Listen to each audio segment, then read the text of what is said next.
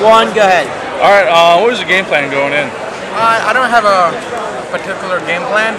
The game plan was simple, to stay out of his game and just go fight my game, you know what I mean? All right, was there any point when he had your ankles that you felt you were in trouble, might have to tap? The last honey hole position he got me in, I had to think twice, like, oh man, this is tight, you know? But I don't know, man, it's a mental thing, you know? I just knew I was going to get out and I was going to keep working my way out until I was all the way out. It's either he was going to pop my knee or I was going to get out. And was there, what made it so tough to pass his guard? He did a really good job of keeping the inside frames with his knees, and he did a really good job of grip fighting, you know. And his hips were flexible. Surprisingly, I was surprised with his grip fighting. He was really strong with his hands, and so he just kept good frames the whole time. You know, the basic fundamental frames you learn as a blue belt. So, and he seems like he's a black belt at it. So that was definitely a pain in the ass. Thoughts on the decision?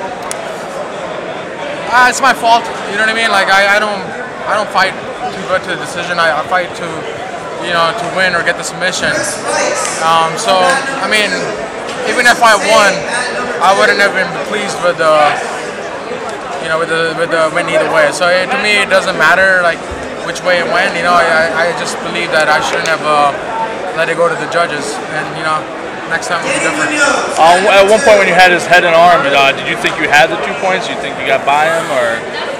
Yeah, I did. You know, I thought I got to his side, but I definitely didn't establish. But I was definitely on the side, and the grip I had was not the traditional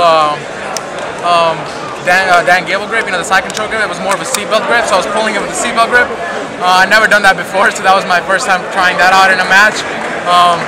And he was very flexible. He was good at keeping the inside frame, so he was able to work his knees inside, and then he was able to create distance and back to the scrambles. Awesome. What's next for you? Any other super matches coming up? Anything? Well, next for me, I'll be competing next weekend at the IBJJF Pan Ams, which is in the gi. But as far as super fights go, I'm pretty much open. I'm looking for more super fights. Might do a rematch with this guy again. Might do a rematch with Gary. You know, so. You know, I'm open to a lot of things right now. Stepping on my wires and you disconnected my TV. Thank you very much, and good luck in the future. Thank you so much.